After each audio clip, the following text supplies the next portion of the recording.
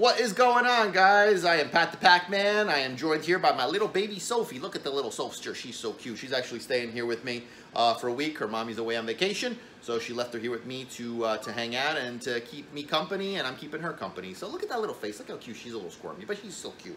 So I was actually doing some work on my desk over here while I'm hanging out with Sophie, so I decided to shoot a little video about something that I call focusing on progress, not perfection. Focus on progress, not perfection. I tell my clients this all the time. I beat it into their heads. I should like tattoo it on my forehead right over here.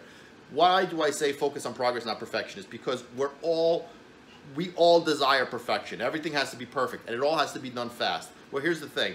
Perfection doesn't exist. What the goal should be is to strive for perfection. That will keep us motivated to continue to do the same things, to continue to do the right things. So focusing on progress in moving in the right direction. So for example, when I'm working with the dog to try to rehabilitate a behavior or to train a behavior or to teach a behavior or whatever it is, then I always tell my clients, if your dog used to behave in a certain way, let's say barking out the window, and your dog used to bark out the window at a level 10, but now your dog is barking out the window at a level 9, that's progress. Is it good? Is it perfect? Of course not. Are we done? Of course not. But it's progress. That keeps us motivated. That means we're doing the right thing. That means we're going in the right direction. So perfection does not exist. And so if we focus on perfection, we will be disappointed every single time. And that's the problem. That's what a lot of my clients fall into the trap of. Well, you know, it's going okay, but it's still not perfect. Well, it's not supposed to be. It's never going to be perfect. You know what I mean?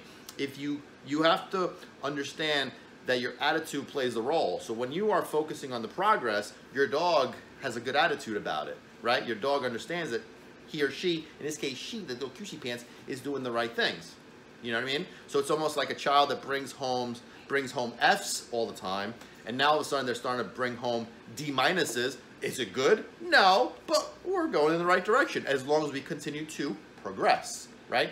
So the other thing that ends up happening is, and I see this happening quite often, is the fact that when people expect perfection or they see some kind of progress, they stop doing the things that got them that progress in the first place, because in their minds, they're thinking, well, we're going in the right direction, so I can hang back and not worry about it anymore. That's not true, because the stuff that you are doing is what's getting you the progress. I know, Sophie, if you stop doing the stuff that got you that progress, you know what's gonna happen? You're gonna revert back to the old behaviors. So everything goes out the door. All that progress is gone. So you wanna continue to move forward. You want to continue to progress and to improve and get better, understanding that the objective is to achieve that perfection. And you need to continue to work to get to that perfection, right? That's your goal. So focus on progress, not perfection. In life, not just with dogs. Catch you next time.